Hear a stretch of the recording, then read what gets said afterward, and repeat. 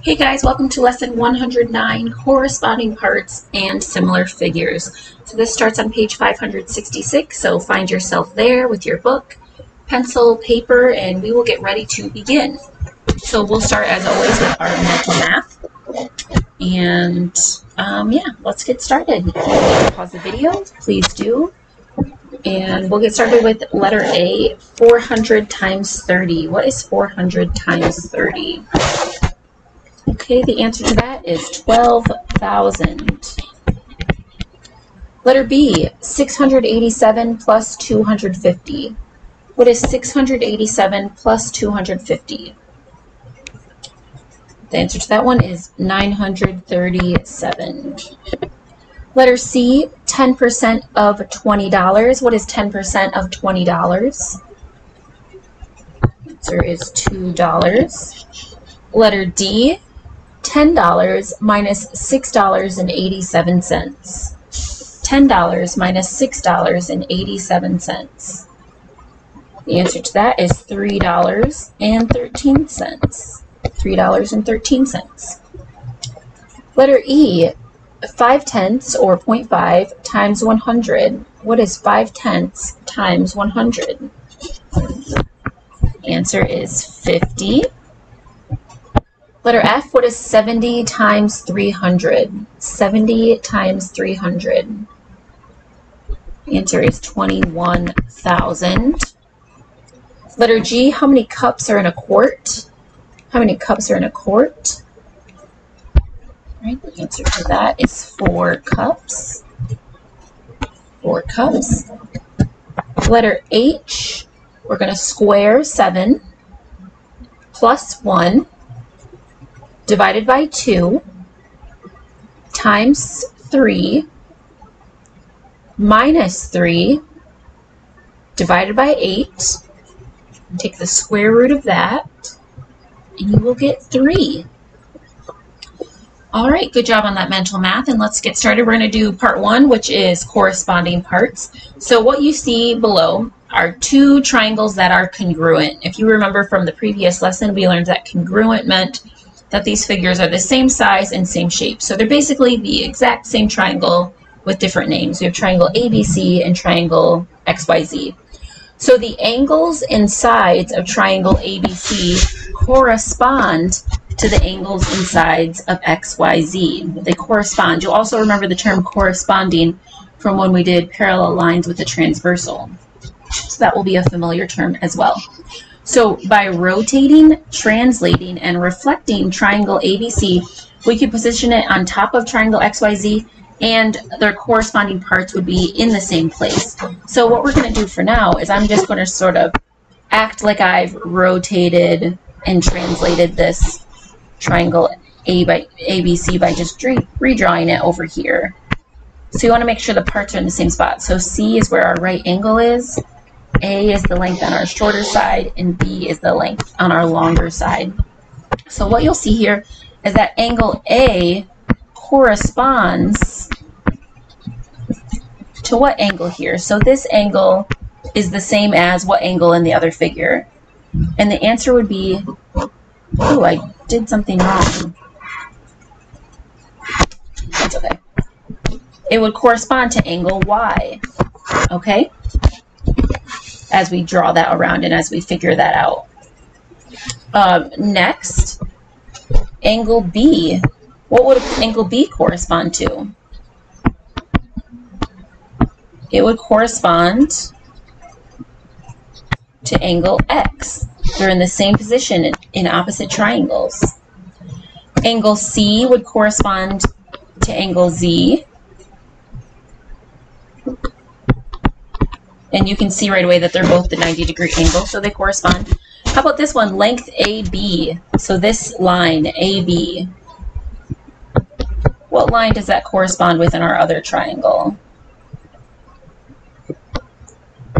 It would correspond with this length, and I'm going to call it YX because A corresponds with Y. BC, so this length here, corresponds to what other measure? BC would correspond to XZ. And then finally AC. AC would correspond to YZ. They're in the same position. If I laid them on top of each other, they would directly correlate. And you'll also find that corresponding parts are congruent. So corresponding parts are going to be equal. They're going to be the same size, same shape.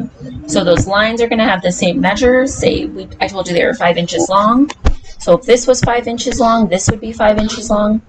If this was, actually let's do a different number. Let's say 4 inches. Let's say the hypotenuse, this longer edge, those would both be 5, and this shorter edge was 3. These would both be 3. Okay? And one thing I want to point out to you, if you're following along in your book, you'll notice some of the letters are a little different in this example. That's just because I named my triangles a little differently. But it's okay. They still correspond. They're still equal. Okay? So let's take a look at 2 different triangles. If I tell you that these 2 triangles are congruent, meaning they're the same size and same shape, what is the perimeter of each? All right, these 2 triangles are congruent, so what is the perimeter of each?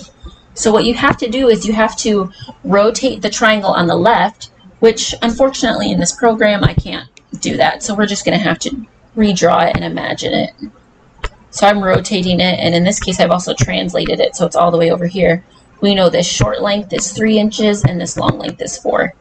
So if these correspond, that means that this short length is 3 inches and that the longest length, the hypotenuse, is 5 inches.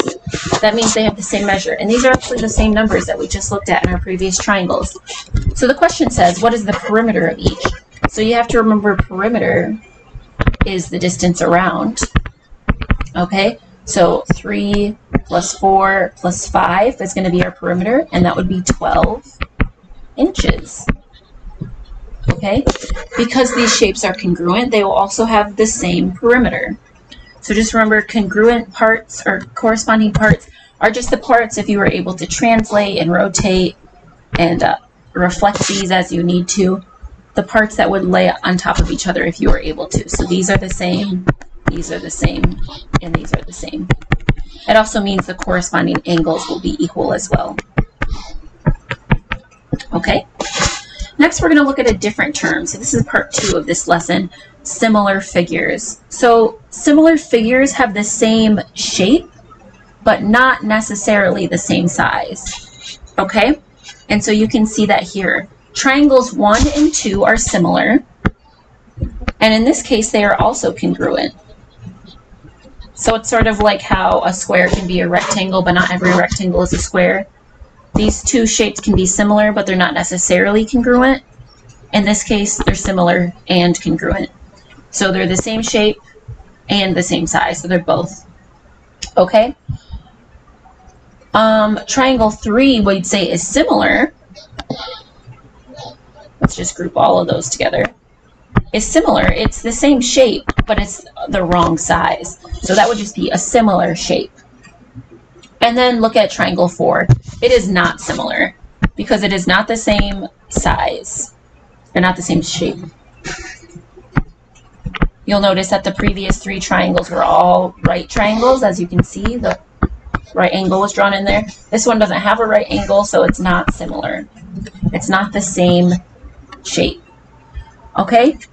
One thing that you need to know, actually I'll tell you in a second. I'm getting ahead of myself because I like this lesson. Okay, we're going to look at example 2. It says the 2 triangles below are similar. What is the measure of angle A? So I will label this triangle as it is in your book, ABC. This other triangle isn't labeled, but it does tell us the measures of these angles. So we've got 30 degrees, 60 degrees, and 90 degrees.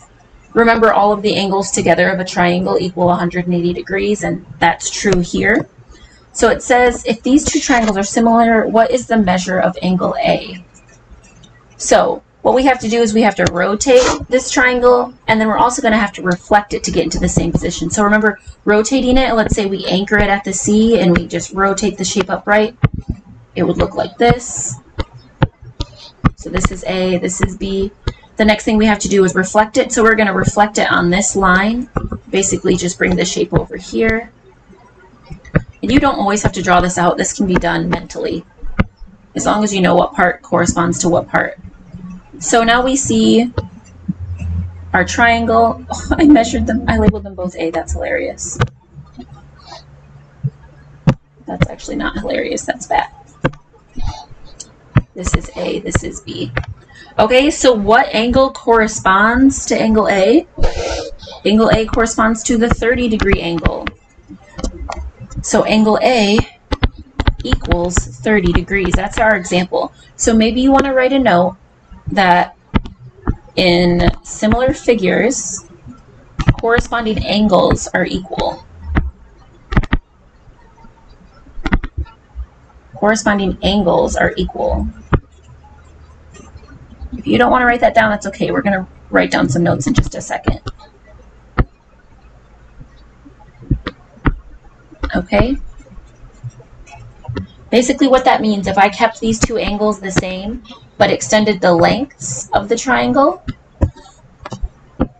let's do that. Let's extend the legs. You know, this is getting a little too messy for my taste. Why did it do that? So let's say I extended those legs. This new triangle that I've created is not the same shape. Oh man, I can't talk. It's not the same size, but it is the same shape, so it is similar.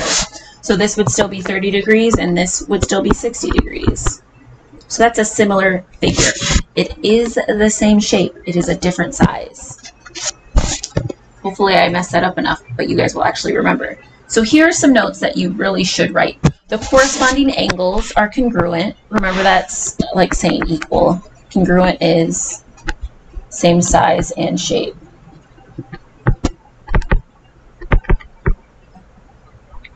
And then look at the second note. The corresponding sides are proportional. Remember, proportional is when we have two ratios or two fractions set equal to each other. So let's look at an example here where we're going to use that fact number 2 to help us out.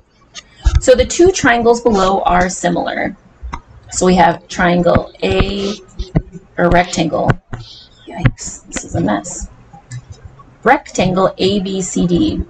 We also have rectangle EFGH.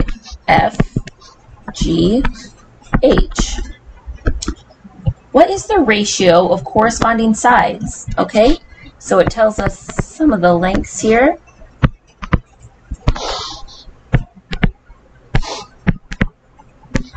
What is the ratio of corresponding sides?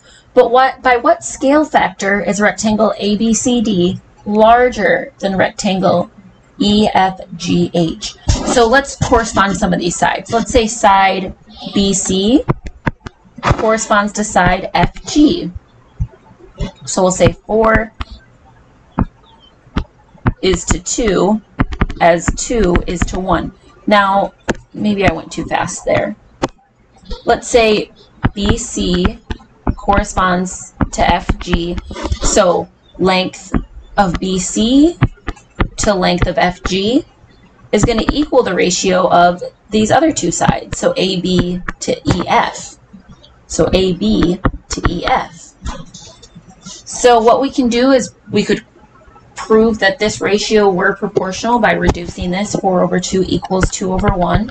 So it's a true proportion. Proportions need to make sense.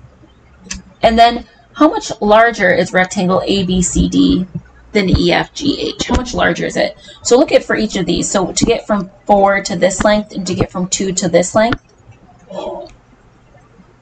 or alternately to get from here to here, what's that scale factor? You'll notice that to get from 2 to 4 and to get from 1 to 2, you have to multiply by 2. So we would say that rectangle ABCD is 2 times larger than rectangle EFGH. So it's larger by a scale factor of 2. Larger by a scale factor of 2. Okay? So just make sure you see what parts correspond to one another. Let's carry on. We're going to do the practice set. Take a few moments, work on that practice set, and then we are going to go over it. So for letter A, it says all squares are similar. Is that true or false? Now, we always have to be careful whenever you hear a word like all, anything that's absolute. So let's take a square that is 4 units by 4 units, and then take a square that's 1, 2, 3, 4, 5, 6, 6 units by 6 units, just to do an example. So similar means same size. Oh, I always mess this up. Same shape, different size. So are all squares the same shape? Yes, they're all squares. Are they all different sizes? Yeah, most of the time, unless you have two that are the same size. So are they similar? Yes, that is true. They're all the same shape, but they're all different sizes. All similar triangles are congruent. Is that true? Are all similar triangles? So does that mean if they're all the same shape, are they all the same size as well? No, that's false, because let's look here. We could have a right triangle that is 3, 4, 5. We could have a very similar right triangle that's proportional, but that's 6, 8, 10. Okay, they're not the same size, they're just the same shape. So the second one is going to be false. Not all similar triangles are congruent. Letter C. If two polygons are similar, then their corresponding angles are equal in measure. Is that true? Let's take these triangle examples. So these two triangles are similar. Does that mean that this angle here is going to equal this angle here? Will this angle here equal this angle here? The answer to that is true. Okay, that's one of those rules we wrote down. We actually had the opportunity to write it down twice. The corresponding angles of similar polygons are congruent. Remember, congruent means equal. Same size, same shape. All right, letter D. These two triangles are congruent. Which side of triangle PQR is the same length as side AB? So you'll have to mentally sort of rotate, translate, reflect triangle PQR to see what part corresponds to AB, what part would overlay AB. And the answer is line QR, or if you wanted to write it, RQ. So that's the side that corresponds to AB. All right. Letter E, which of these two triangles appear to be similar? Which ones appear to be the same shape? That would be triangle 1 and triangle 2. You'll notice that triangle 3, it doesn't look necessarily the same. It's got sort of like steeper angles there, so that's not similar. Triangle F, these two pentagons are similar. That means we know right away they are the same shape but not the same size. The scale factor for corresponding sides is 3. So if we go from the smaller shape to the larger, it means we're going to multiply those sides by 3 to get the side of the longer triangle or pentagon. How long is segment AE? Okay, so segment AE is on that smaller pentagon, and it corresponds to length FJ on the larger.